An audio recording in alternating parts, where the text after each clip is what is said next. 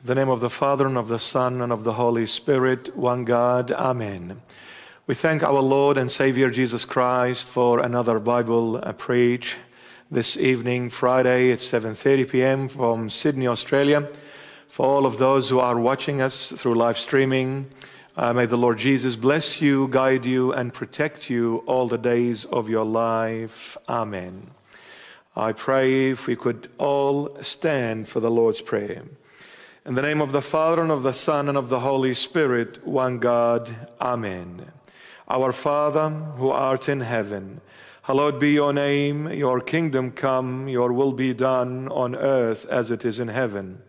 Give us today our daily bread, and forgive us our debts as we forgave our debtors. And lead us not into temptation, but deliver us from evil. For yours is the kingdom and the power and the glory forever and ever. Amen. Psalm number 39. I said, I will guard my ways, lest I sin with my tongue. I will restrain my mouth with a muzzle, while the wicked are before me. I was mute with silence. I held my peace even from good, and my sorrow was stirred up. My heart was hot within me. While I was musing, the fire burned. Then I spoke with my tongue, Lord, make me to know my end, and what is the measure of my days, that I may know how frail I am. Indeed, you have made my days as handbreadths, and my age is as nothing before you.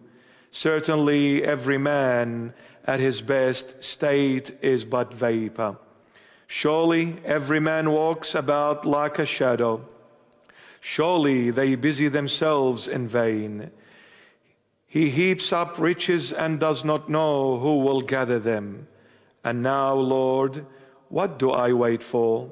My hope is in you. Deliver me from all my transgressions. Do not make me the reproach of the foolish. I was mute. I did not open my mouth, because it was you who did it. Remove your plague from me. I am consumed by the blow of your hand. When with rebukes you correct man for iniquity, you make his beauty melt away like a moth. Surely every man is vapor. Hear my prayer, O Lord, and give ear to my cry.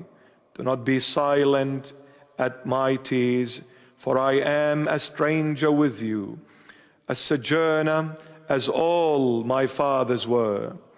Remove your gaze from me, that I may regain strength before I go away and am no more. And all glory be to our Lord and Savior Jesus Christ forever and ever. Amen. Please be seated. Well, we thank the Lord Jesus again for another Bible preach as we are going through these some difficult times in relation to COVID-19, coronavirus, and we are having some lockdowns here in the Sydney city, in some areas of Sydney. And we pray that these lockdowns are only very shortly lived, and through the grace and mercy and compassion of our Lord Jesus Christ, may this all be gone away and never to come back ever again. Our session this evening, my beloveds, is the book of Revelation, and we are continuing in chapter 1 from verses 9 to 15. We shall read from the book of Revelation, chapter 1, verses 9 to 15, inclusive.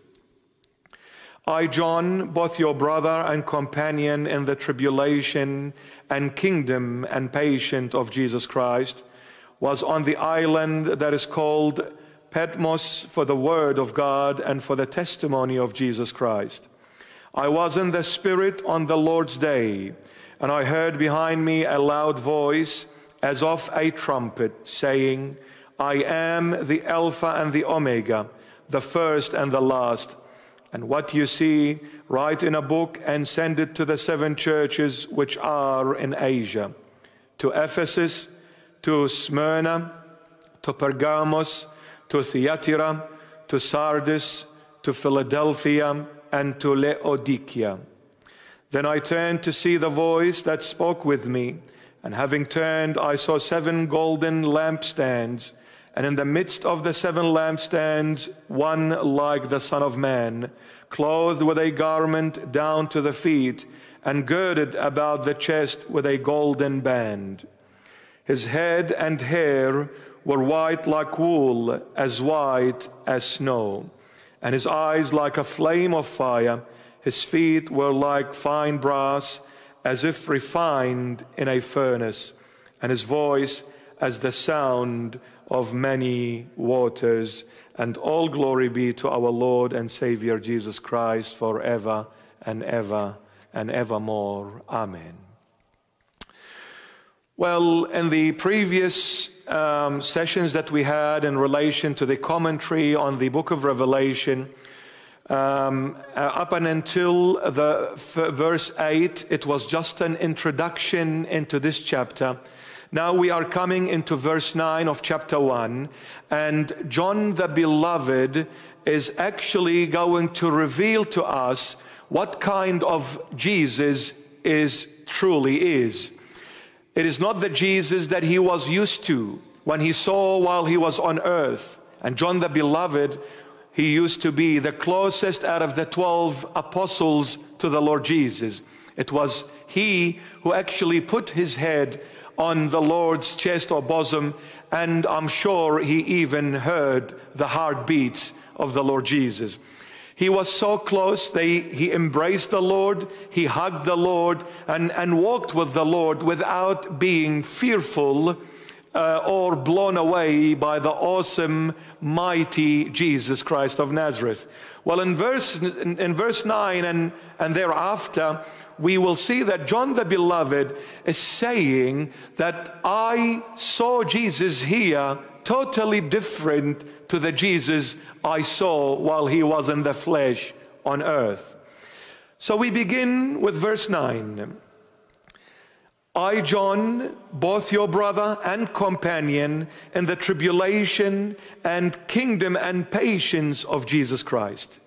So beautifully said.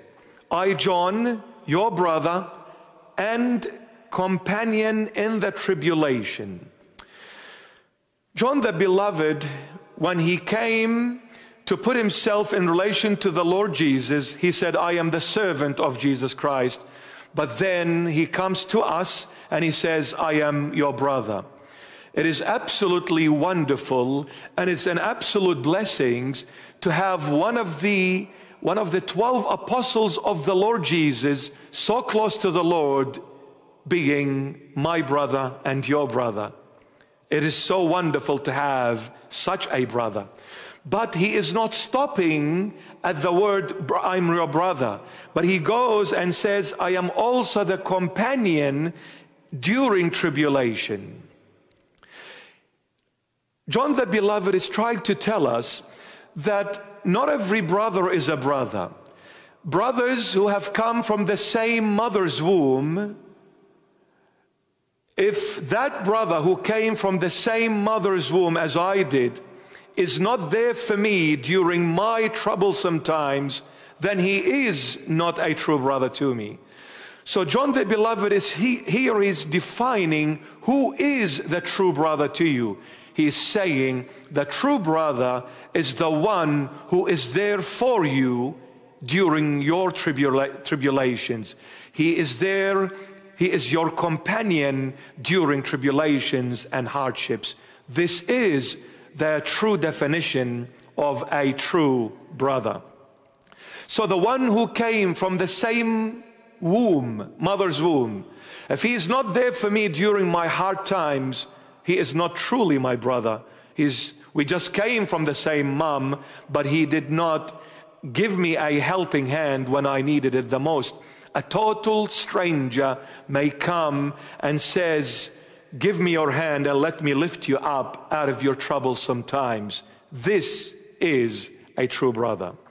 So I, John, your brother and companion in the tribulation and kingdom and patience of Jesus Christ. So the kingdom of our Lord Jesus Christ on earth, it is called the kingdom of patience. But the kingdom of the Lord Jesus Christ in the next world, it is called the kingdom of glory. So the kingdom of the Lord on earth, it is the kingdom of patience. Why patience?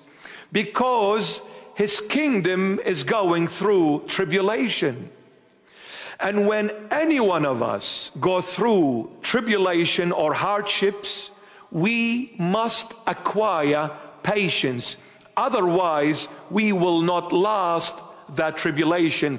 That tribulation will overcome us rather than us overcoming it. We are going through some great tribulation as we speak now because of COVID-19 coronavirus. There are lockdowns here in Sydney, and it has been throughout the past year and a half on a global level. Every country, every citizen of a particular country felt the pain and the suffering and the tribulation of a lockdown, hardships, and not only lockdowns, and we lost some loved ones to our hearts because of coronavirus. A lot of people passed away and moved on. So this is a very difficult tribulation we're going through. Therefore, John the Beloved is saying, ask the Lord to give you patience in order to overcome it and come out of this tribulation triumphant and victorious. We need patience. Now, as we said, the kingdom of the Lord Jesus on earth, it is the kingdom of patience because he placed his kingdom in a world that is placed in the bosom of Satan. It is the world that is in total darkness, and the Lord Jesus, who is the light of the world, came to shine forth his divine light on a dark, miserable world living in misery, in chaos and tribulation.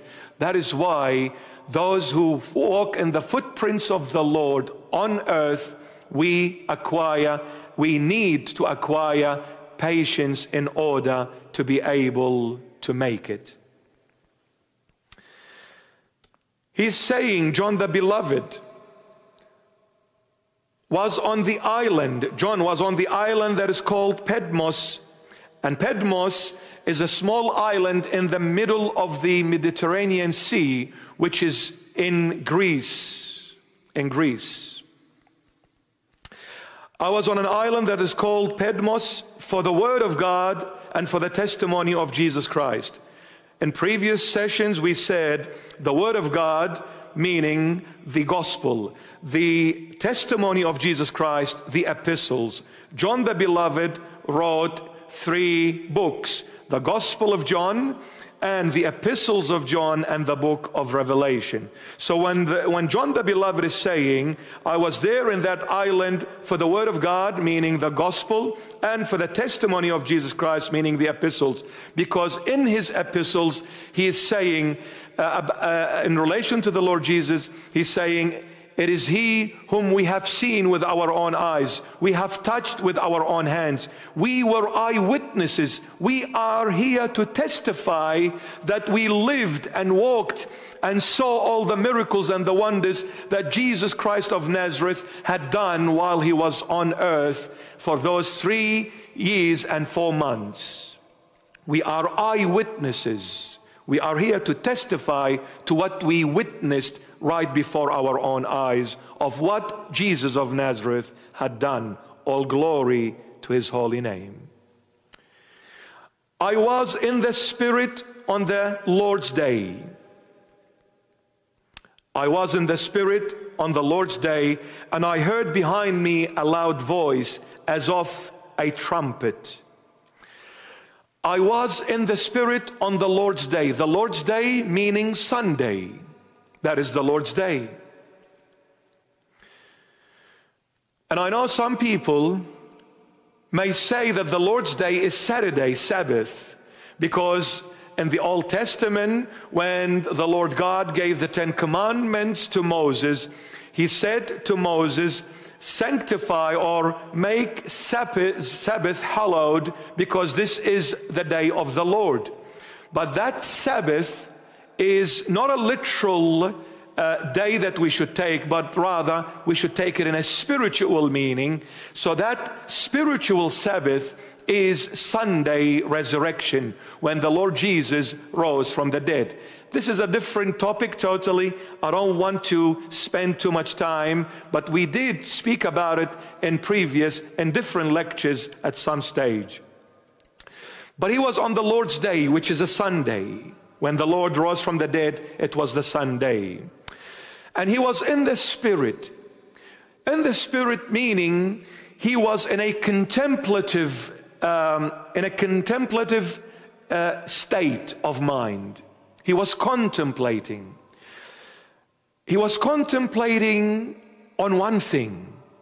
I believe John the Beloved was deep in thought, in the Spirit, wondering what has happened to the churches whom he had established in Asia, whom he had sent this revelation to the leaders of the 7 churches in Asia. He's just wondering what has become of those churches. Lord, he's saying, Lord, I have been sent in exile to this island, Patmos, in the center of the Mediterranean Sea, at the age of about 105. I am old, Lord. I am tired. I am exhausted. And I am in an island at this old age, in the midst of probably, as history tells us, that island was used to send people who had psychological issues, either demented or psychologically imbalanced. They used to send them to that island so that they cannot escape from it, because it is surrounded by water from all over. So it was like a big open prison for those psychologically affected people. John is at the age of 105, very old, very tired. He lived so long for the Lord Jesus, preaching the gospel, going from one place to another. At this old age, he's been sentenced to that island as a prisoner in the midst of demented and psychologically unfit people. He's saying, Lord, please come to my rescue.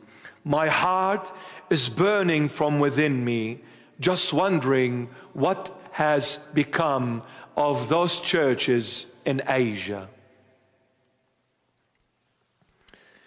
While he's wondering, and don't we all wonder and ask the Lord, what is going to happen, Lord? The situation is so difficult. I am at a lockdown situation. Everything looks dark, miserable, ugly. Looks like it's the end, Lord. I just wonder, all this hard work, is it going to go in vain? I have gone the extra mile, Lord, for your name's sake. What is going to happen? I see myself after all these years. It's gone to waste. What a waste, Lord. Until when are you going to be silent, Lord? Until when are you going to allow tribulations come against your church?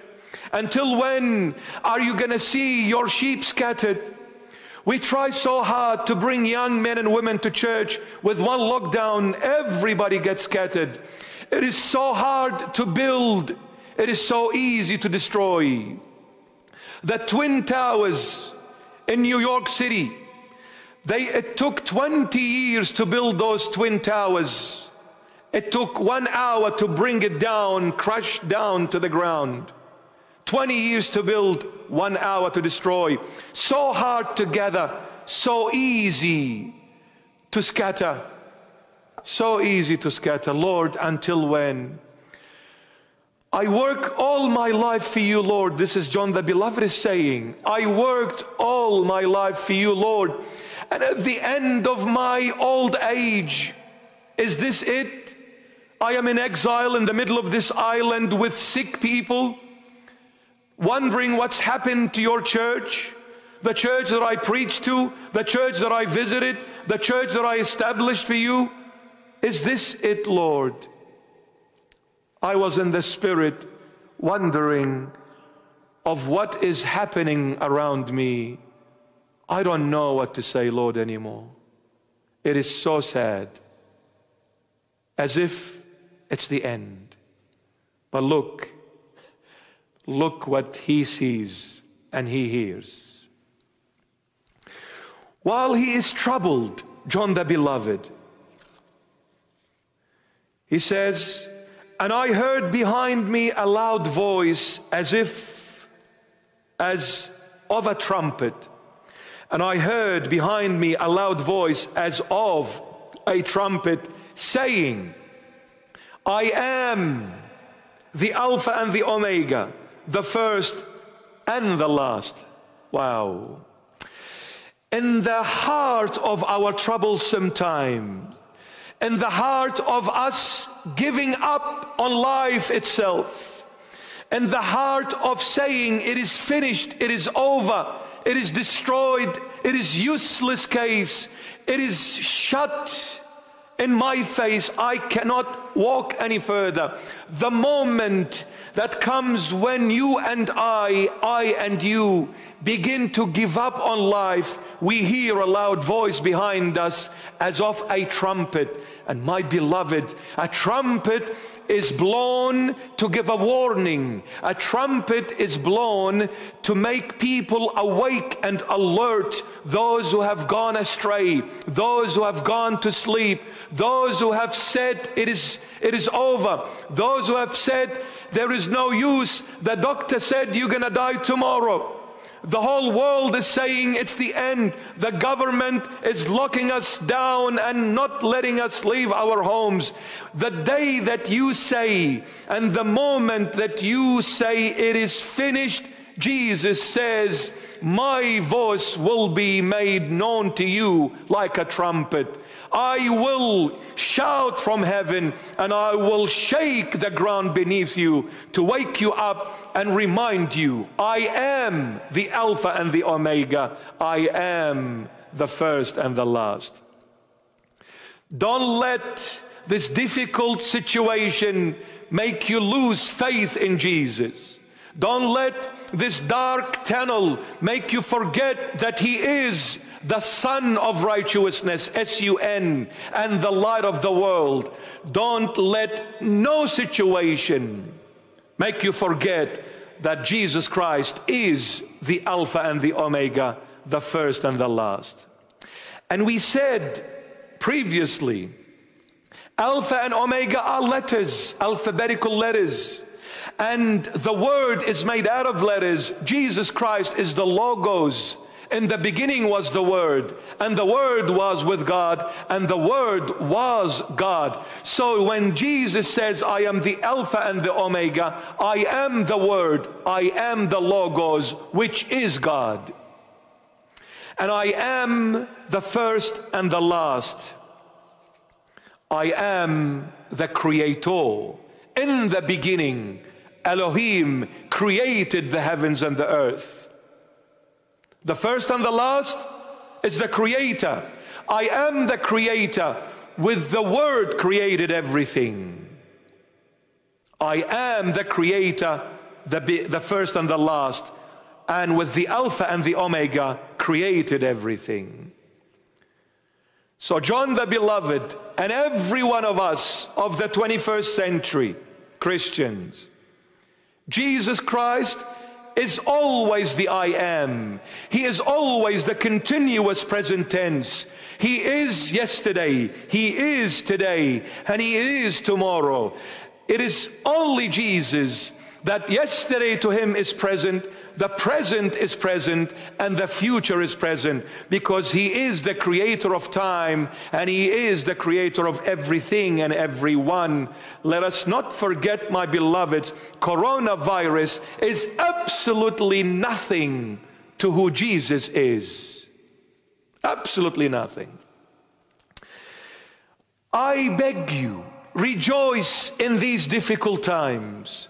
Be glad and of a good cheer when it is going rough, because our joy is Jesus Christ, not the people, not the situation, not the country we live in, not the position we are in. It is the Lord who is my joy and my happiness. Be glad, my beloveds. Be glad. The Lord is the Alpha and the Omega, the first and the last. He is much greater than any tribulation, my beloveds. So do not be disheartened, but be of strong will and leave everything to the Lord. Put everything in the palm of his hands, the hands that molded us and shaped us and formed us.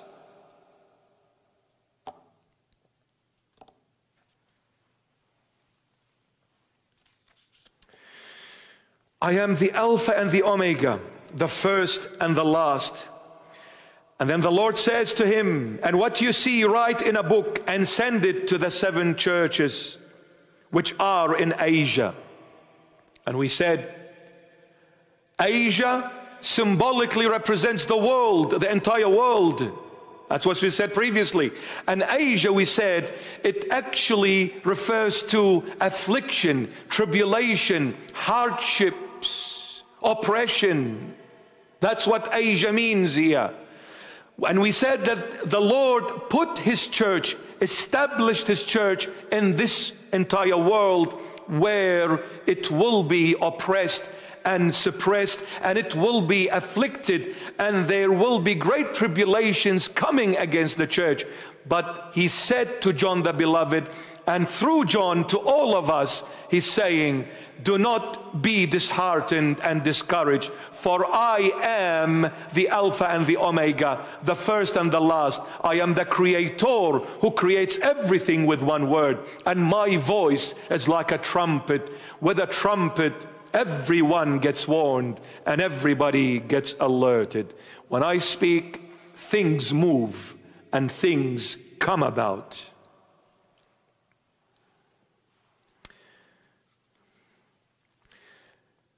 And he says, write to the 7 churches which are in Asia. The first church, Ephesus, followed by Smyrna, followed by Pergamos.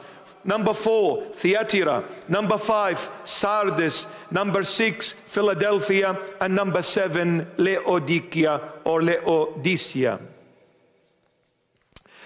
All these names are of Greek descent or origin.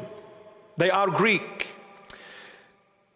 The first church, and we said the Lord Jesus does not have churches. The Lord Jesus has only one beloved church of his own, because St. Paul says that the church is the body of Christ and Christ is one. So therefore his church is one. But these 7 churches are the 7 stages which the beloved one church of Christ is gonna go through until the end. The beginning of the first stage of the church of Christ is called Ephesus, and the word Ephesus in Greek means the beloved one. The beloved one. Ephesus is the first century. The first 100 years is Ephesus, where the disciples of the Lord Jesus and the followers of the Lord Jesus walked according to the way the Lord wants his church to walk. And that was through humility and simplicity of heart. None of them sought thrones. None of them seeked positions. None of them strive to be seen above and beyond everyone else. Everyone humbled themselves before the Lord Jesus. That's why the Lord called the first stage of his beloved church, Ephesus, "You are my beloved," when my church walks in humility and true love. And then, that's the first century. Followed by the second stage, Smyrna. Smyrna means the bitter one. And it was the second and the third century. The second and the third century, it was the bitter stage where the church went through, and it was the stage of martyrdom, where the Roman Empire, through their some great, terrible emperors, when they started slaying the Christians, whoever professed Jesus Christ as Lord and Savior was persecuted, was killed for the sake of the name of Jesus. It was the stage of martyrdom, second and third century. It was the bitter century. But, my beloved, through that difficult time, through that tribulation, through that persecution, through that martyrdom stage, great saints came out of that stage. And one of the greatest saints to be seen in the world was Saint George. Saint George is a saint appearing in that period between the second and the third century. So Smyrna is bitter one. Then followed by Pergamos. Pergamos, my beloved, is after the third century, where the Roman Empire for the first time receives the Lord Jesus and becomes Christian. The king Constantine, who was the son of Helen, his mom, the Queen Helen, Constantine converted to Christianity, and then the government or the empire became a Christian empire, and the church became united with the government. And it's called Pergamos because the word Pergamos, literally, it is referring to the matrimonial bond. It is the bond between a husband and a wife, a man and a woman. It is that bond of matrimony what the word Pergamos refers to. So Pergamos is the stage where government, where state, church and state became one. Church and state became one. So dangerous. So dangerous, my beloved. And this stage was after the third century. It was actually after the decree of Constantine in 313 AD, where he asked that, what he said that the Roman Empire now is Christian, and then he called in for that Universal Synod of Nicaea in 325. When church and state became one, united like a matrimonial bond, Pergamos, what happened in that period? And it was a period after the third century up until the 11th century. And the 4th century, 5th, all these centuries, great heresies came about. Arius, the heresy of Arius, and so many heresies. There were people coming and saying nonsense about the Lord Jesus. Some people claimed that Jesus was only spirit. Some people claimed that Jesus was only flesh without divinity in him. So there was absolute heresies left, right, and center.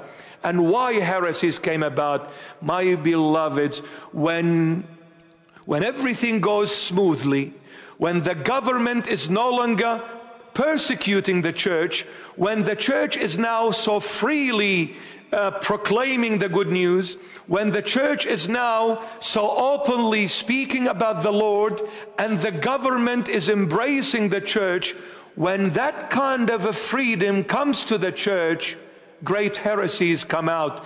It is great disasters will come out when the church lives in peace. It is the human nature. The moment you live comfortable, you forget about God. It's human nature. The moment we are comfortable, we forget about God. And even if we don't, when we pray to Him, our prayer is at a surface level. Our prayers are so shallow, so cold, so meaningless. But when we are in trouble, we mean every letter and every word we say. We mean it. We live it. It comes out of the core of our heart when we are in trouble sometimes. But the moment we're free, who cares about what God says and what God wants? So after all, my beloved, Corona is good.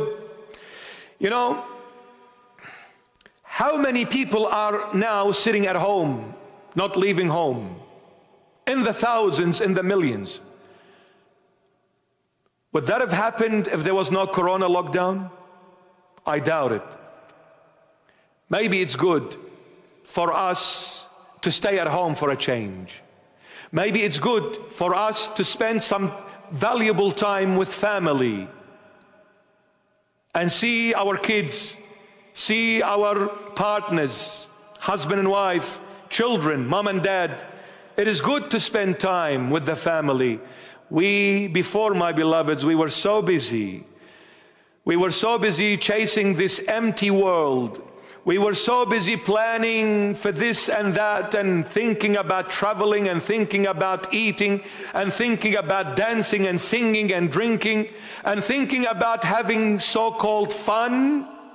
We forgot that what is valuable is the family. It is the family that makes a society. But when the family is wholesome, the society is good. But if the family is divided and weak, the society is destroyed. So it's good that we are staying at home. It's good. We need it. Enough going out all the time. Relax. Put on the brakes and sit with yourself and ask yourself, where are you heading? What are you doing with your life? It's not yours. It is God's. And one day He's going to ask for it. We need to stay at home more often, my beloveds. Going out in the street is not healthy. It's not healthy.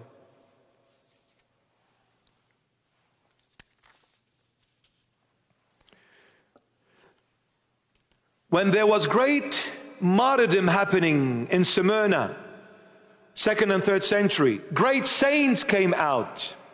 When freedom came about and the church united with the state, great heresies came out and great divisions came out, my beloveds. And the greatest schism of all happened in the 11th century in 1054, where the church got divided into two parts, the East Orthodox and the West Catholic. This all happened during Pergamos. This all happened when government and church united. Politics cannot come into the church life because the Lord Jesus does not know deviations. The Lord Jesus does not know hypocrisy. The Lord Jesus does not know some dark little corners over there. The Lord Jesus is the light of the world. Everything must be straightforward. Do not deviate from the truth. The world is full of lies. And that's why the Lord Jesus said, my church will never unite with the world. And if the day comes that anyone comes and says to you that the church must unite with the world, is speaking from the mouth of Satan. That's a lie. The world is darkness and the church is the light of that world. Can ever light unite with darkness? Impossible. It is either light or dark. The two together, never. Jesus is the truth. Satan is the father of all lies. There cannot be unity between the church and the world. This is the word of the Lord, not mine, not anyone else's. So when the church unites with the world, that's what we're going to get. Coronavirus. And there are other things coming about, my beloveds. There are some great stuff happening in the near future. Much greater than Corona. Much greater than Corona. I don't want to scare no one. But what's coming, my goodness, the world has not seen yet.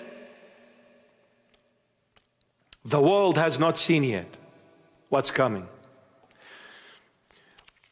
Do you think it's a joke when people deny God and they think they can get away with it? Do you think it's funny when you say, I don't care about God and I can do whatever I want? Do you think you can get away with it? Do you think that your wealth and your fame and your power and your wisdom, do you think you can do whatever you want and there is no one watching you and no one seeing what you are doing and no one can stop you? My dear friend, you have no idea what the Lord has prepared for the world in the very near future. No idea.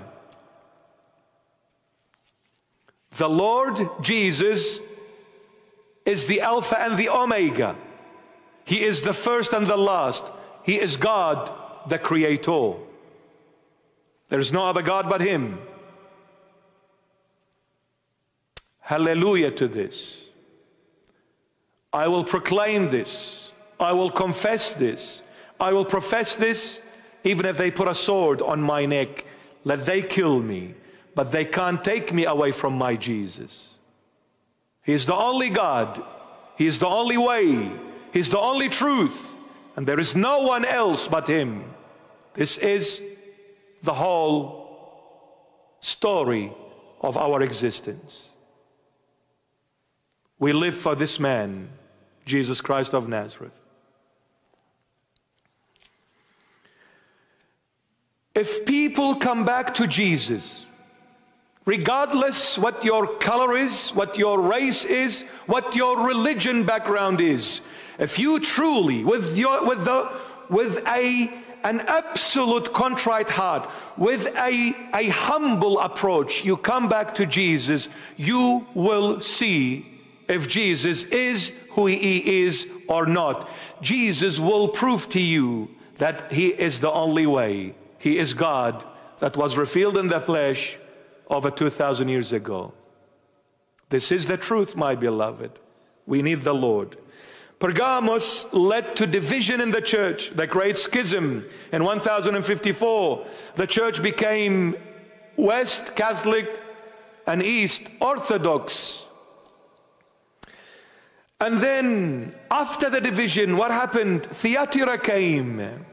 Thyatira is the 12th, 13, 14, 15 century, the medieval ages. Thyatira means, that's where the English word comes from, theater. And who goes on that theater, on that stage? Actors. So what is theater, my beloved? Or, in other words, who is an actor? An actor is a person that has taken upon him or herself a position or a personality that is not his or hers. Example. In reality, that person could be a teacher. But on stage, when he goes on the stage to act, they give him the role of a king. Does that make him really a king? No, in reality he is a teacher. But during that act, in that theatrical stage, he is a king. Now if that person believes that he's a king, he is deceiving himself. You're only acting it. Therefore, who is an actor? An actor is a person that reveals himself to the world, which is not the truth, not the reality of life or of that person. He shows himself as someone else that he is not.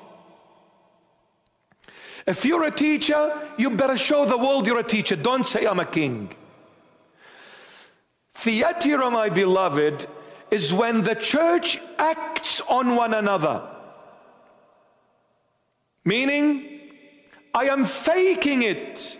When I say to my brother, I love you, when I am truly lying, when I deep down, I don't really love my brother, but in front of my brother I say I love you, but deep down I have no love for him. I'm an actor. I am theater. I am theatira.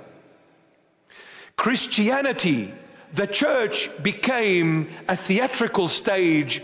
The children of God began acting on one another, faking their true identity.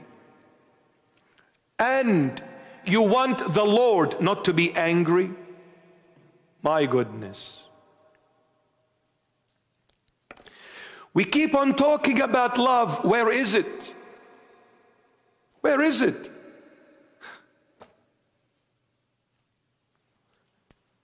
Where is it, my beloveds? Thyatira, the medieval ages. And then Sardis. Sardis, my beloved,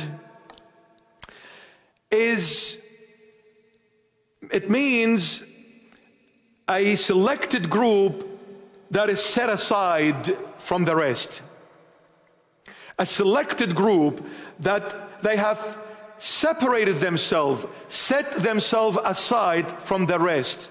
And that is the 16th century where Protestant came about.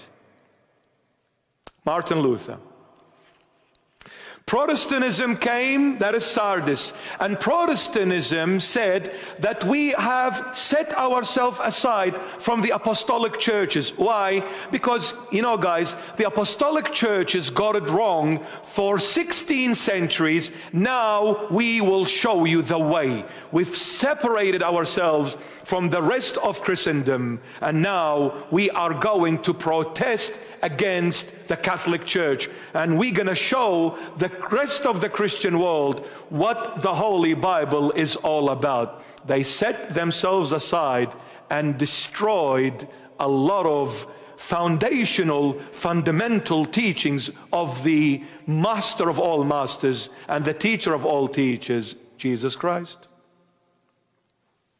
Sardis, another division. Pergamos made a huge schism take place in 1054, where Christendom became East and West, East Orthodox, West Catholic.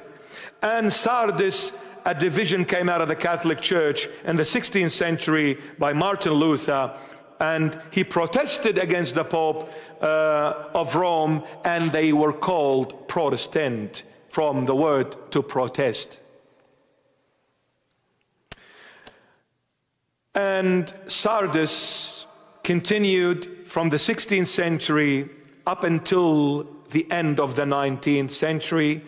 And now we are coming into the 20th century and the 21st century. My beloved, the 20th century and the 21st century are together, hand in hand.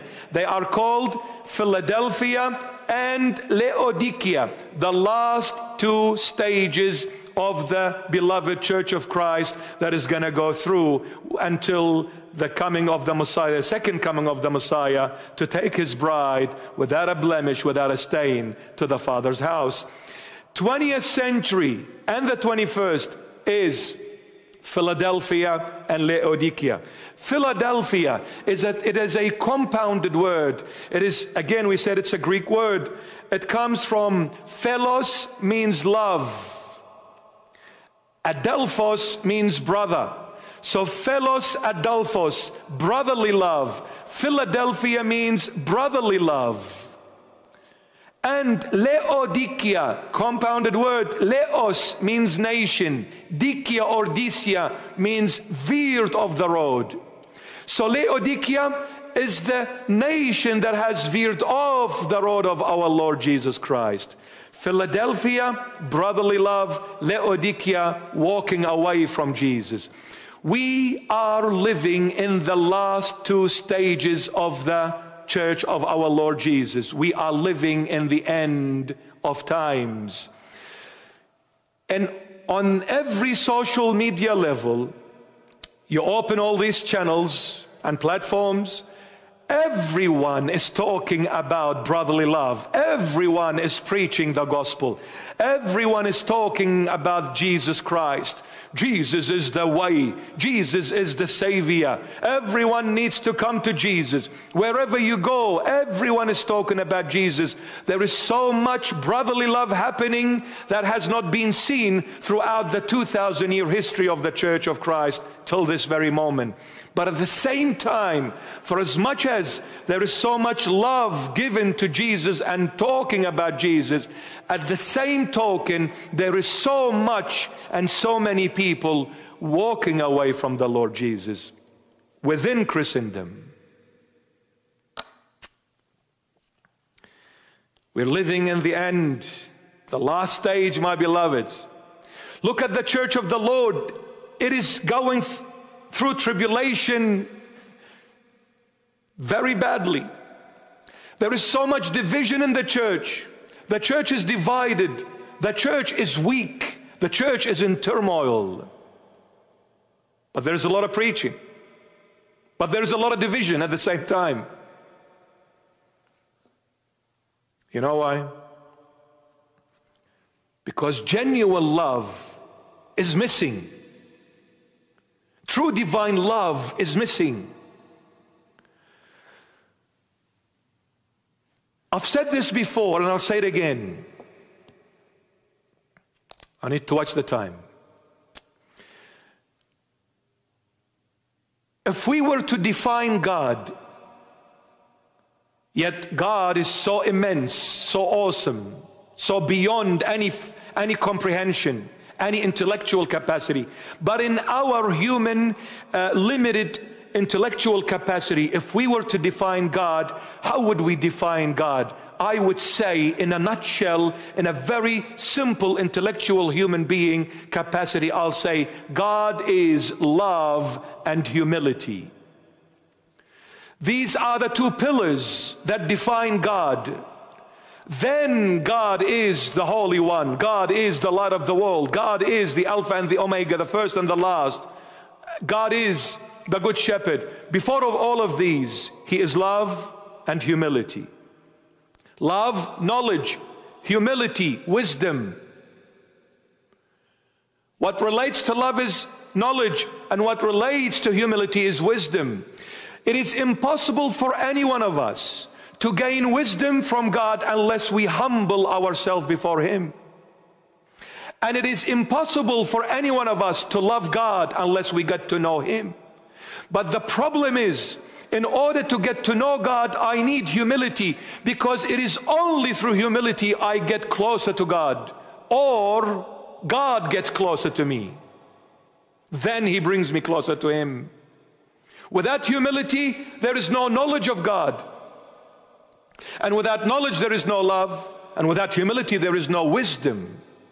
You see, I can gain love through knowledge, but I need wisdom in order to protect it, to preserve it, and to increase it and multiply it and enlighten it more and more. Wisdom protects and preserves and multiplies love. Without wisdom, I'll lose the love that I gain through knowledge. In the church of the Lord Jesus of the 21st century, Laodicea, there is everything available except two things.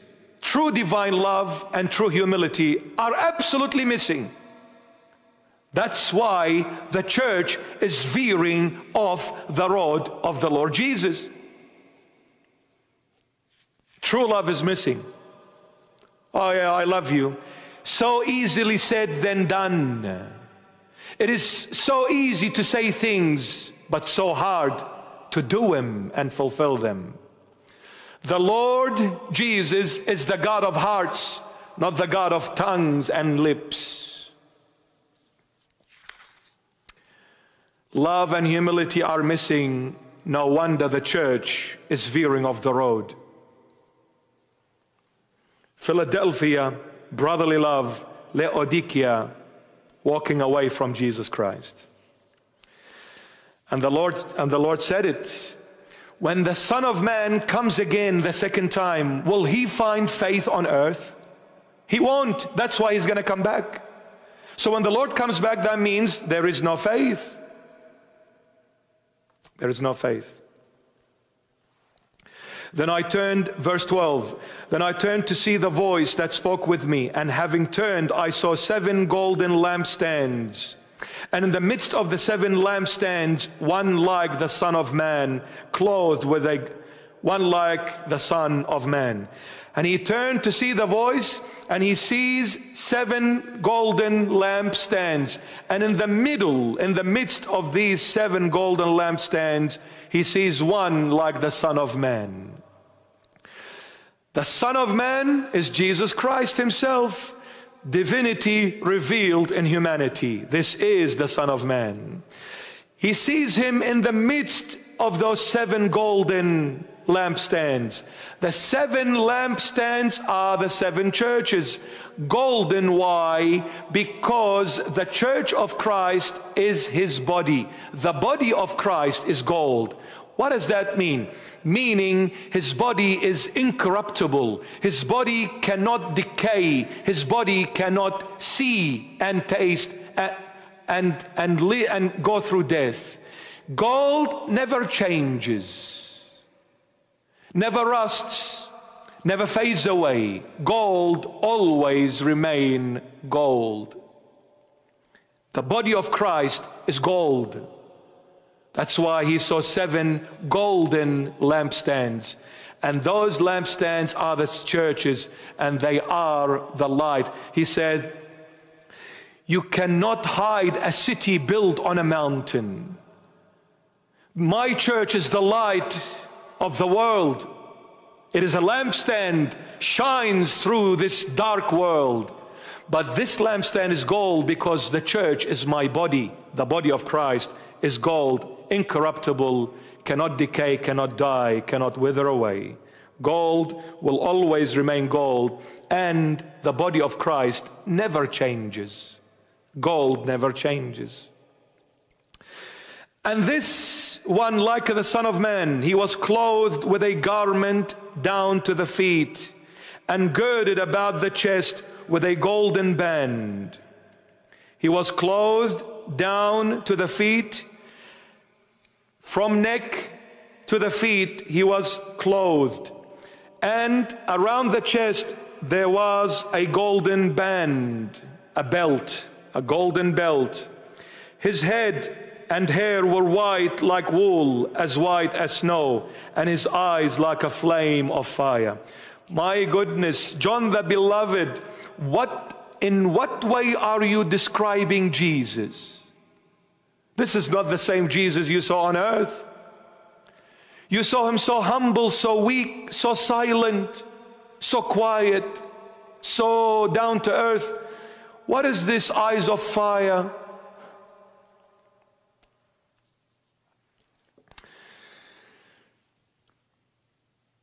I saw them clothed with a garment down to his feet, clothed from neck to toe with a garment. Here he's talking about Christ's power in protection. Christ's power in protection. And when he talks about and girded about the chest with golden band, Christ's power in his actions based on love. So, covered in a garment from the neck to the toes, it is Christ's power and protection. And girded with a golden band around the chest, it is Christ's power in his actions based on love. And also, His feet were like fine brass, as if refined in a furnace. Christ's power in his redemption. Clothed from neck to toes, Christ's power in protection. Girded with a golden band around the chest, Christ's power in his actions based on love. And his feet, as if they were as of refined brass, going through an inferno of fire. It is Christ's power in redemption. Girded with a garment. The body is covered with a garment. My beloveds, when our father Adam in the Garden of Eden, when he ate from the forbidden tree, the tree of the knowledge of good and evil, what happened to Adam? The Bible teaches us that Adam, after eating from that tree, he saw himself naked. Jesus Christ, the latter Adam, came to clothe our nakedness, to cover our nakedness with the dress, with the garment of righteousness. He covered our nakedness, sin, with the garment of righteousness. He covered our nakedness, death, with the garment of righteousness, eternal life. He came to cover our nakedness, to wash us clean and give us eternal life, garment white all the way from the neck to the toes. And girded around the chest with a golden band or a belt. My beloveds, when we wear a belt, don't we put the belt around our waist? That is the normal thing every one of us does. The belt is used around the waist, not around the chest. But why is John the Beloved saying that this belt was around the chest of the Lord Jesus? To tell us, my beloved, and I said the belt around the chest reveals Christ's protection in his action, based on love, in his deeds, based on love. The chest, one side, the Old Testament. The other side of the chest, the New Testament. The chest represents the Word of God, the Holy Bible. Both testaments, Old and New, is the chest. And it is gold. Why? Because the Word of God endures forever. It is the never-changing Word. Like we said, gold never changes. So as the Word of God is that gold that never changes forever. So the belt was put around the chest. One side, Old Testament, the other, New Testament. The Word of God is gold. And the belt, you put it on when you are getting ready to go to work. You tie your belt. Tying the belt represents, I'm ready for work. Jesus came, clothed us with his garment, white righteousness, the dress of the wedding of the King. It is the dress of the kingdom, the Father's house, with no blemish, no stain. He came to wash us clean and clothe our nakedness with his own garment, with his own righteousness. And he said, I did this, and I gave a promise. I came and I tied my belt, and my belt is my word, and my word is my name, and my name is my honor, is my identity, and my name is my glory, and I will not give my glory to no one else. And I made a promise that I have come to save you, and I have come to redeem you, and I have come to tell you that I am with you all the days of your life and until the end of all ages. I have built my church on the rock, unshakable, unbreakable. Neither hell will prevail against it, nor any storm, any wind, any cyclones, any rains, any floods. Nothing will shake my church, for I have built my church with my own precious blood on the cross, on Calvary. Do not be afraid, my children. No one touches the church that Jesus had built with his own blood. No one. No one.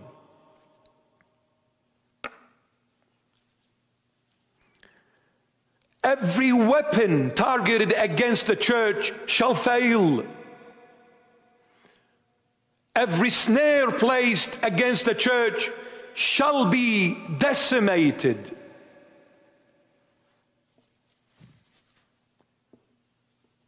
No one prevails against the church of Christ. No one. The gate of Hades will not prevail. For I have crushed the head of the serpent. I have crushed Satan under my foot on Calvary, on the cross. My church shall stand till the groom, the heavenly groom, comes back again and takes her without a blemish, without a stain. But the Lord said it, he who endures till the end shall live. Be faithful till the end, and I will give you the crown of life. Revelation 2:10. Be faithful till the end, and I will give you the crown of life. So the garment clothed us, and that nakedness was gone once and for all. And then that belt, he came, he was ready to deliver us. He was ready to redeem us. He was ready to save us. The good shepherd, the good shepherd who died on the cross in the flesh with his precious blood. His word is his promise that I will deliver you. And he did. He did it till the end, the death of the cross. And he rose from the dead on Sunday to say, I have overcome Satan, sin, condemnation, and death. I have come all these four enemies, overcome them, and whoever has Jesus in him, he shall overcome these four enemies: Satan, sin, condemnation, and death. And then his head and hair were white like wool.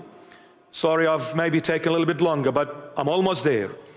His head and hair were white like wool. When you go back to the Greek text, his head, my beloved, means the hair over on his head. Not his head as in head, but the hair on his head. Otherwise, it doesn't make sense that his head and his hair was white. Doesn't make sense.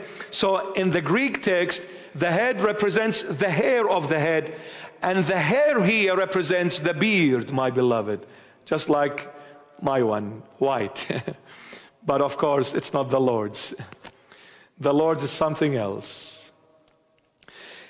And his head, the hair of his head, white, and his beard. What were they? White as wool, and his head and hair were white like wool, as white as snow. He brings wool and he brings snow. Both are white. The hair of his head is white, and the beard is white like wool and like snow. And straight after this, and he says, and his eyes like a flame of fire. My goodness. He's saying his hair is white. His hair and his beard are white like wool and as white as snow. And straight after snow, he says his eyes are like fire, are like a flame of fire. Unbelievable. The way John the Beloved is describing the sweetheart of all sweethearts, Jesus Christ. Unbelievable. My beloved, wool is used for winter and snow is for cold. Wool is heat and snow is cold. Jesus Christ, my beloved, is saying, I am there for you when you are hot for me and when you are cold for me. I am there for you when you are wool hot close to me, and I'm there for you when you are snow cold, miserable, distant from me.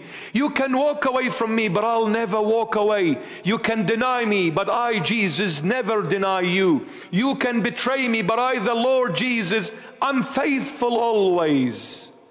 You can be miserably cold, but I am the sun, S-U-N, that will melt that snow, and I'll bring you back to me.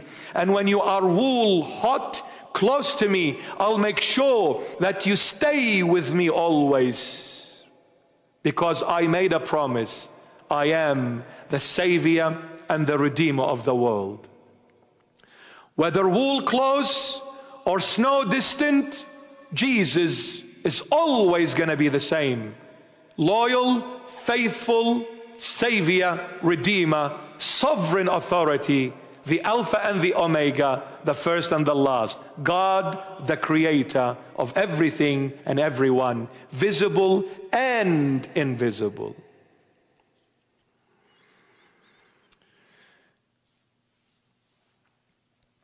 And that's why after snow, he says, and his eyes were like a flame of fire.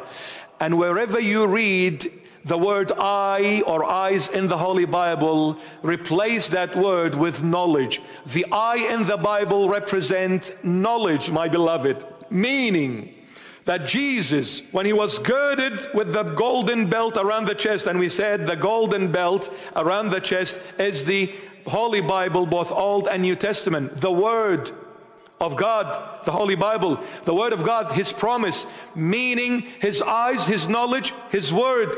With His Word, He made a promise that I am there for you all the days of your life. And all the days of your life, meaning literally every single moment of your life. Whether you were at one moment wool, hot for me, close to me, or you were snow, cold, distant from me, I made a promise that I am with you all the days of your life and until the end of all ages. Never fear, for Jesus Christ of Nazareth is always near and here. Never fear. His feet were like fine brass, as if refined in a furnace. Christ's power in redemption. His feet were like fine brass. Fine brass is copper. Fine brass meaning it's pure, because He is the only pure out of all the human race. The only human being that was pure in the flesh is Jesus of Nazareth. His feet were like fine, refined brass, as if refined. In what? In a furnace. A furnace is a concentrated fire, meaning the temperature of a furnace is much higher than a normal fire, because in a furnace that fire becomes concentrated and the heat gets multiplied 1,000 times more over. His feet were in the midst of a furnace, and his feet were what? Brass, fine brass, pure brass. Out of all the substances, if you put a silver in fire, the silver becomes liquid. If you put gold in fire, the gold becomes liquid, yet gold is more expensive than silver and definitely more expensive than copper. But when you put the copper in fire, it becomes harder and stronger 1,000 times more. You cannot break the copper once you expose fire to it. So copper does not melt. Copper becomes stronger when it is exposed to fire. His feet, fine brass, copper, put in what? In an inferno. 1,000 times more strong heat than a normal fire. Meaning, Jesus' power in redemption. He came to deliver us from Satan, from sin. Sin was like that fire that was burning us alive. When Jesus came to save us, He had to walk in our sin. He had to take our sin upon Himself. The crown of thorns is the sin of the world, the sin of every human being. He took our sin and put it on himself. When he came to deliver us from our sinful status, he had to walk through that fire of sin. But when he walked through the fire of sin to pick us up and bring us out of that fire, his feet are fine copper. So when he walked with his feet in that fire, his feet became much stronger, and those feet were placed as if in an inferno, which is much, much stronger in heat and power than a normal fire. So when he walked in that fire, the fire of Christ burnt the fire of Satan and sin and condemnation and death. Through the fire of Christ, the fire of sin was decimated. So when you deliver someone, you gotta run to that someone. You walk with your feet. Jesus came, his feet are fine copper. He stood in the midst of our hell. He stood in the midst of our sin, and he burnt the fire of sin with his holy fire and picked us up and brought us out of the fire. And that's why I finish it off with this. And he says, John the Beloved, after the feet, as if they were put in a furnace, his voice as the sound of many waters. Oh my goodness. You see, what puts the fire off is water. We have almost every year in Australia bushfires. How do they put those bushfires off? They use water. Water decimates fire, puts it off. So we were in that fire of sin. We got burnt. We were hurt.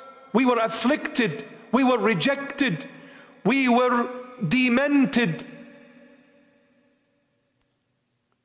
We had lost self-confidence. We were scarred mentally, emotionally, physically, psychologically, spiritually. In every aspect we were scarred. This needs healing. John the Beloved said, after the Lord Jesus took us out of the fire of hell, he soothed every pain, every burning sensation, every sorrow, every tear, every scar. He soothed it with his voice, because his voice was like many waters, the sound of many waters. My goodness, when Jesus comes and speaks to us, his voice is so soothing, like the water that puts that fire off. His voice soothes the pain and makes it disappear. I was so hurt yesterday, but today I'm standing. I was so alone yesterday, but today I am strong again. I was lost yesterday, but today I am found. I was dead yesterday, but today I am alive and living. I was so weak yesterday, but I'm so powerful and strong today. I lost hope yesterday, but I am all full of hope and energy. I want to embrace and engulf the whole world for Christ. Yet yesterday I was given up, because his voice was like the sound of many waters, when he came with his voice and said, my son, do not fear. I'm with you, my child. It is your Lord Jesus. It is the Good Shepherd speaking to you. It is your God and Creator. It is the Alpha and the Omega, the first and the last. I have taken you out of your misery, and I brought you into the bosom of into the core of my heart, and I've embraced you into my bosom. Do not worry. Do not be weary, for my voice, I have made it known to you. And when you heard the voice of the Good Shepherd, all miseries were no longer to be seen. I am wholesome again.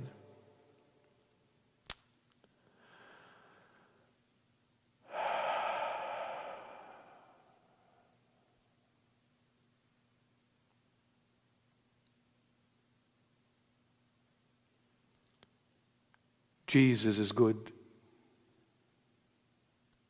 His voice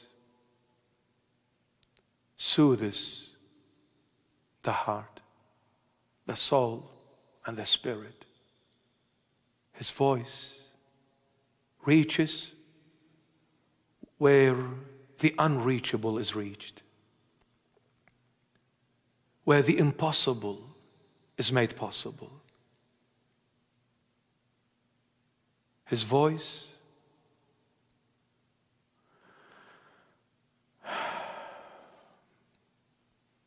and the Song of Solomon, and I'll leave you with this.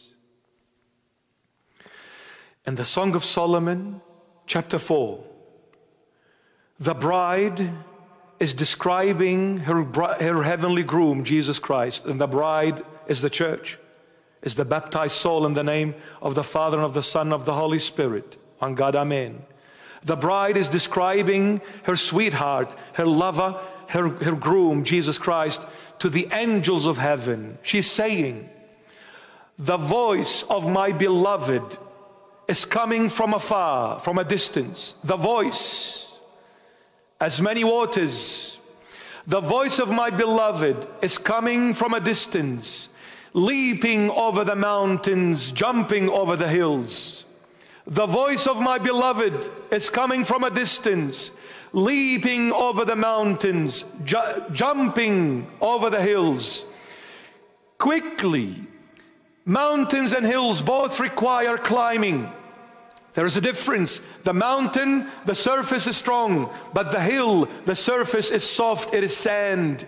When you climb as a hill, you climb up one step, you go down 10. It is so soft, you just fall and slip and slide back again. You get up again, and you climb and you slide back again. You climb and you slide, you get up and you fall, you get up and you fall. The hills, the bride in the Song of Solomon, she is saying, the hills are the difficulties of my life, i.e. the sins, the iniquities, the wrongdoings, the foolishnesses, and the shortfalls of my fallen human nature. These are the hills, the difficulties of my life. I sinned, I went and repented, and I sinned again, and I went and repented, and I sinned again. This is the sandy ground of the hill. You climb and you fall, you climb and you fall. But she is saying, do not give up when Jesus is your groom, my beloved soul. Do not give up, for his voice, not himself, but his voice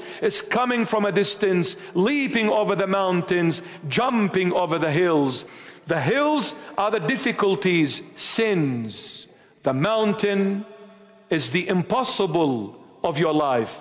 Hills, difficulties of your life. Mountain, the impossible.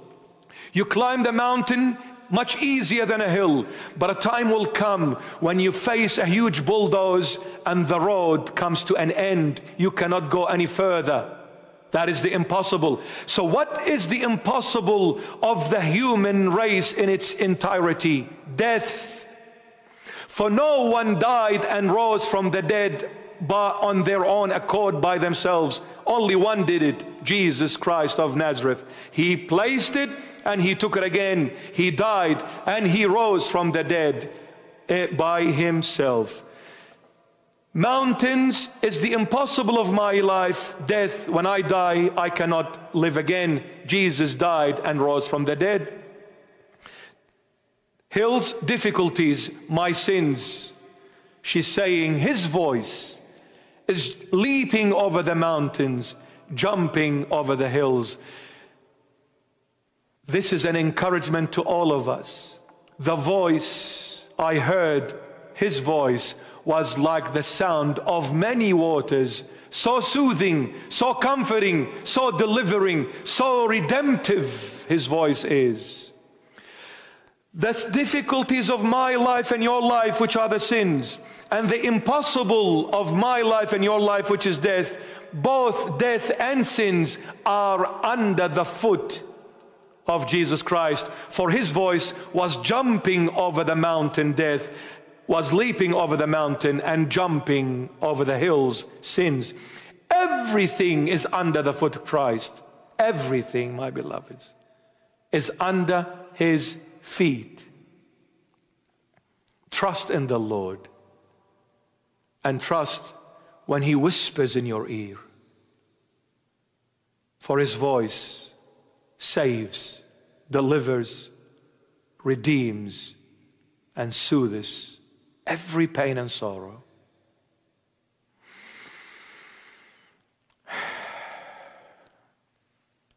On Good Friday, the Lord Jesus wiped all the hills of your life, all the sins of your life. And on Sunday resurrection, he wiped the mountain of your life, death. And through his death, burial, and resurrection, he trampled death under his feet and rose triumphantly forever. He who has Christ has eternal life. An eternal life where no sin ever is in existence. Holiness only is there. That is the voice of the Alpha and the Omega, the first and the last, for all of us, my beloveds. Enjoy your stay at home, thanks to Corona, and enjoy the family that you are in, the family that you have, the family that God has given you. Enjoy it with the Lord. I urge you, those who are watching us and hearing us, read the Holy Bible to your family. Bring all your family members while you're at home and you can't go anywhere. Thank God for Corona. Bring the Holy Bible and make them sit around you and read the word of Jesus Christ, which is the sound of many waters, so soothing, so comforting, so delivering, so promising, so strengthening, so comforting. Utilize this time. Be wise and spend this moment with the Creator, the Savior, and the Redeemer of the world, the one and only, the sweetheart of all sweethearts, Jesus Christ of Nazareth. All glory to his holy, precious, adorable, worshipped name, Jesus Christ of Nazareth. Amazing, stunning, breathtaking. I love you, Jesus. I love you. And I adore you, Lord. I worship you and I praise your holy name. I thank you all my life and for eternities to come. For eternities are never enough time to thank what you have done for me and everyone. It is never enough to thank you, Lord, but I will still thank you and I will still praise you, for I am indebted forever for you, my Lord. For what you've done, no one can pay you back. All I can say as a sinner, thank you, Jesus, for your love, for your sacrifice, for your loyalty, for your honesty, for your presence, for your holiness, for your beauty, for your enlightenment, for your voice that is the sound of many waters, so soothing, so comforting. Jesus, we love you, we worship you, we adore you, now and forever and ever and evermore. Amen.